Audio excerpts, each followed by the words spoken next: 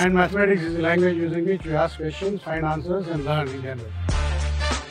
At Ashoka, these disciplines are constantly interacting with each other and helping us identify the challenges of asking the right questions to understand the universe. And of course, our emphasis is also to find real-world solutions to all these problems. Hi guys, this is Saurav here. I would really like you guys to join Ashoka University in the maths department as a maths major, because we have a 21st century curriculum here, and we also have faculty who are trained abroad in many important places, and so we speak the global language.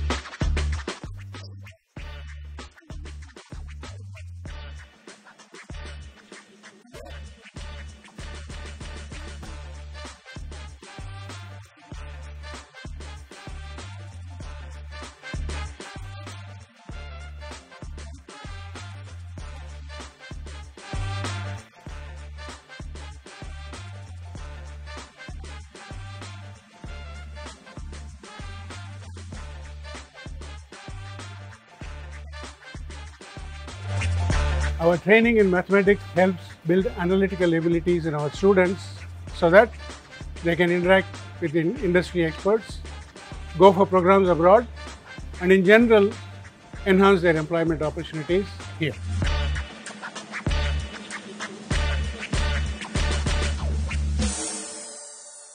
I graduated from Ashoka with a major in mathematics and joined EY Parthenon right out of college.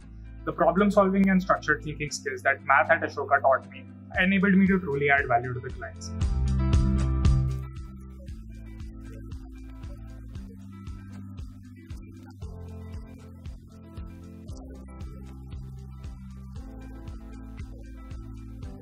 I majored in mathematics and then I joined Clicks Capital before setting up my own venture. I am an entrepreneur today, and Ashoka had a great deal to do with it. The faculty in the maths department, the support I got, and Ashoka's interdisciplinary advantage have played a crucial role in the decision I have made today.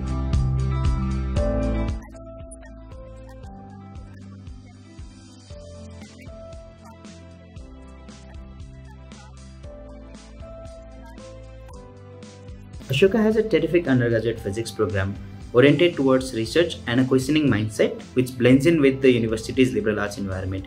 Can you imagine a university where students in their 3rd or 4th year have published papers in reputed journals? It happens here at Ashoka.